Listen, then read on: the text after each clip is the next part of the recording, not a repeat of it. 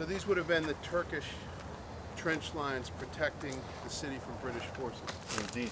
They were built, constructed during 1917 by the Turks anticipating the British attack on Jerusalem.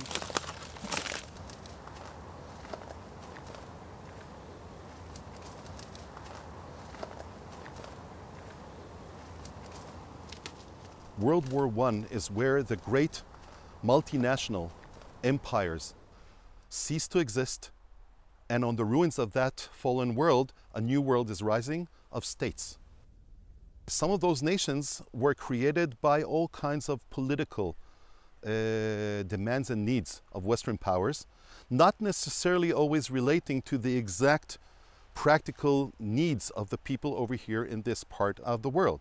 And so sometimes artificial lines were drawn. Altogether, we're talking here about something that still lives with us till this moment.